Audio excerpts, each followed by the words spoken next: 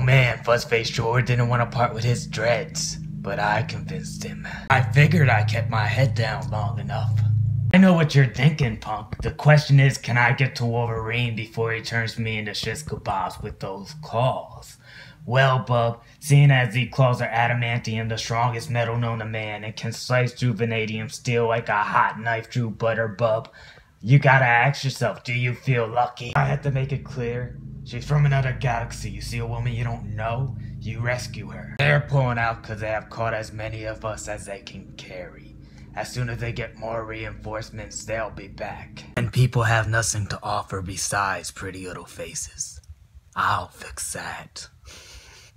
Was this how Jean Grey felt when she became Phoenix? I can sense everything, every particle of matter, every burst of energy, every living thing in all creation. The universe, mine to do it as I wish. I can touch every soul with awareness of honor, decency, and courage, and can transform, shape, create, heal, and destroy.